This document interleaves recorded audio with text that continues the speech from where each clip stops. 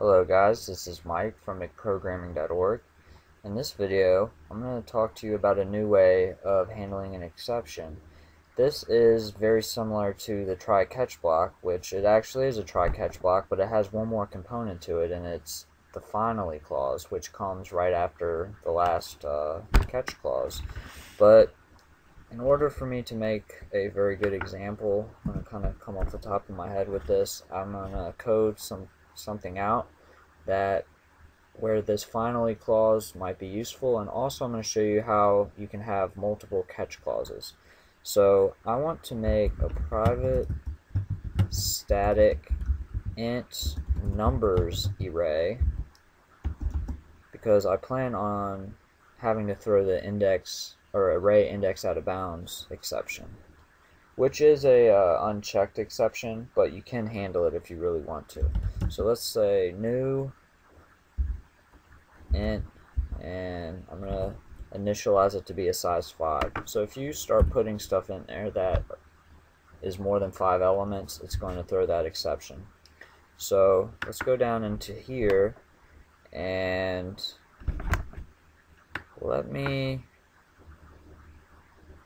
I'm going to actually create a file so it won't throw the file not found exception because I want it to throw this exception.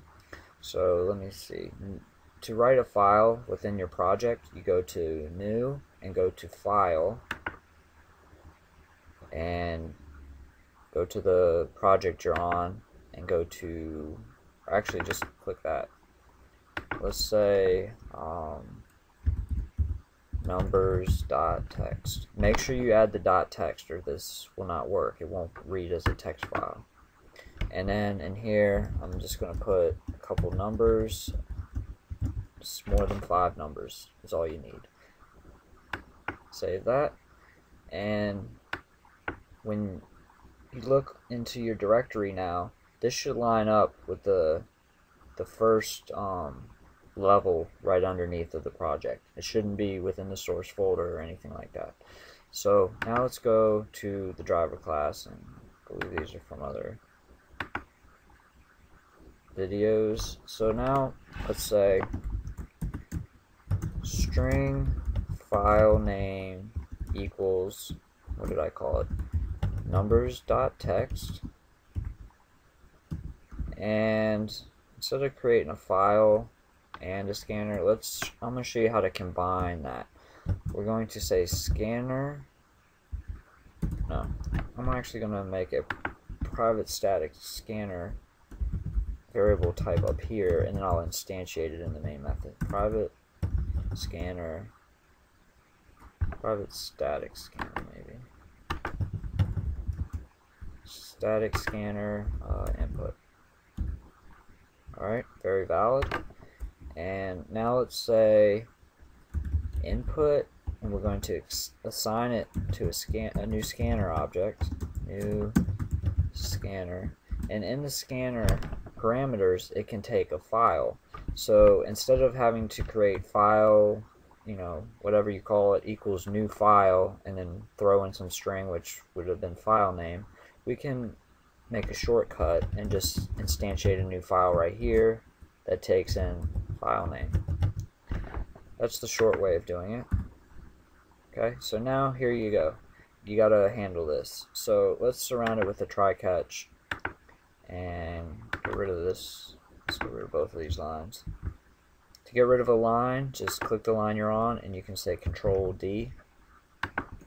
That'll get rid of everything on that line for you. Let's say for file not found exception, system.out.println could not find file, and we'll just say file name. Alright, well, because of this text file has numbers in it, let's iterate through that file and assign each number in there to this array. So what we want to do is we need an index. So let's say int index equals 0, and we're going to iterate through this. Let's say while input dot has next, while it has another element in there. We're going to run this code, and we are going to say numbers, and we're going to have to put index in here because it starts at 0, and so numbers at place 0, place wouldn't be a good word, I'd say at index 0 equals input dot next int. Alright, and you're going to definitely need to increment that, or else you're going to keep assigning each number to array index 0. So what this is going to do is it's going to read this file of numbers, and every time it reads a new number, it's going to assign it to a place in here. So because you know that there are, I don't care how many there are, but there are 5 more than, or it fits 5 in there, and there's definitely more than 5. So it's going to throw a an array index out of bounds exception, so we can catch it in here if we really want.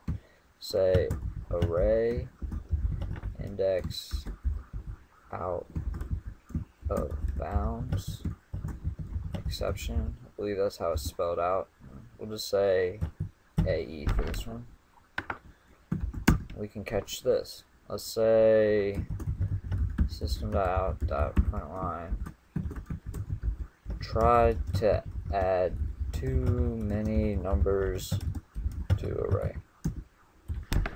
Alright, so what the finally catch is if we opened up this input right here, and let's see what happens if I take the static off for a second. Okay, so we need the static for right now. I'm going to try to show you something, but let me try this.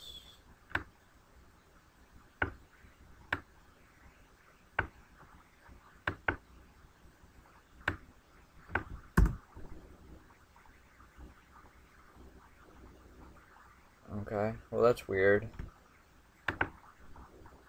Usually there'll be a little yellow line under here saying that input was never closed. That was going to be my finally catch, but we can still do that. Let's just say finally and curly brackets, and we would have said input dot close. Let's see, initialize variable. Okay, so input equals null. So what I just did was I just pretty much moved the scanner down into here, so you don't have to have private or static. It's within the same method, and I didn't assign it down here scanner, because if I did that, then I'll just show you what happens if I did that. Down here it'll say that it can't find it. Okay, now what this does is it will run through the try catch, and it will try to create the scanner that reads the file, and it will iterate through each time adding numbers into the array. And it shouldn't throw this exception because I created the file, so it will find the file, but it will throw this array's index out of bounds exception, so it should print out tried to add too many numbers to array, and it will print that down here. And then it's always a good thing when anytime you have any IO to close the input or the output. So we closed it, but let's just make sure that it is getting to this finally clause, and let's system.println input closed. Okay, let's do this. See, it said try to add too many numbers to array, input closed. And that's basically what a finally catch is used for, is when it needs to execute some code regardless of if the code is caught or if it actually goes through. So that's what the finally catch is, and this, you can have multiple catch clauses. There's ways of putting multiple catch clauses in the parameter. It's a little harder to read sometimes, so I like to stack them on top of each other. So thank you all very much for watching, and please subscribe.